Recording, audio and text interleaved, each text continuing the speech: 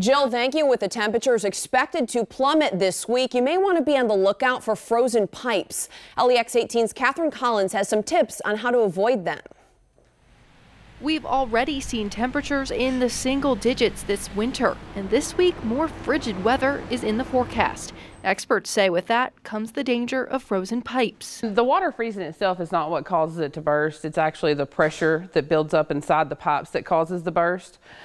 So it would in turn bust, and then once the water started to thaw, it would then flood your home. Kelly Bone is with ServPro, which provides water damage cleanup. She says the risk of frozen pipes begins when temps get down to about 20 degrees.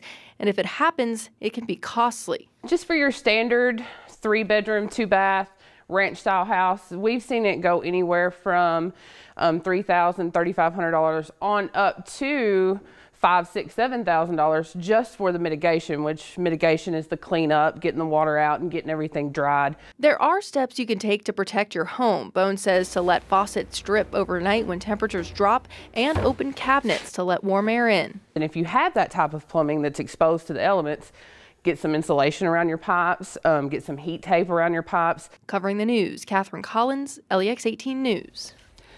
Experts say homeowners insurance will cover the cost of damage should your pipes burst.